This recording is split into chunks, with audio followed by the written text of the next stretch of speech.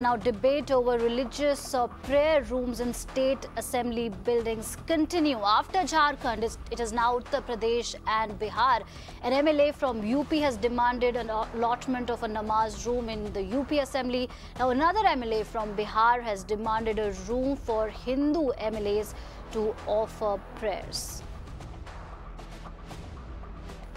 That's the latest. Remember, the trigger was the allotment of a namaz room in Jharkhand assembly, following which the BJP raised protest both inside and outside of the assembly. And now we have two more states, MLAs from two more states, UP and Bihar, demanding for prayer rooms inside the assembly.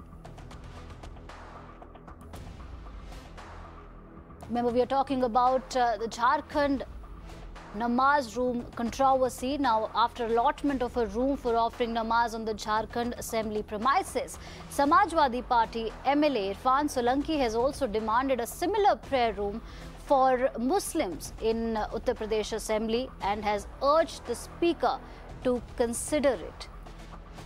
This is the latest, and likewise a similar demand has been made from Bihar. Aditya, for the benefit of our viewers, could you throw some light on this demand that is growing after a precedent that is almost set in Jharkhand? Now MLAs are demanding separate prayer rooms in UP and Bihar.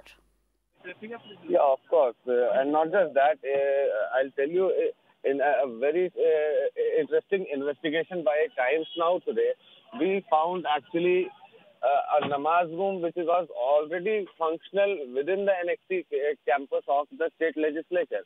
So that being said, the Bispi MLA of BJP, Haribhushan Thakur Bachal, has categorically demanded a place where he can recite Hanuman Chalisa within the state legislature campus, and in the same regard, he actually went ahead and met Bihar Assembly Speaker Vijay Kumar Sinha and presented his request for getting a place where he can conduct his religious rituals within the campus.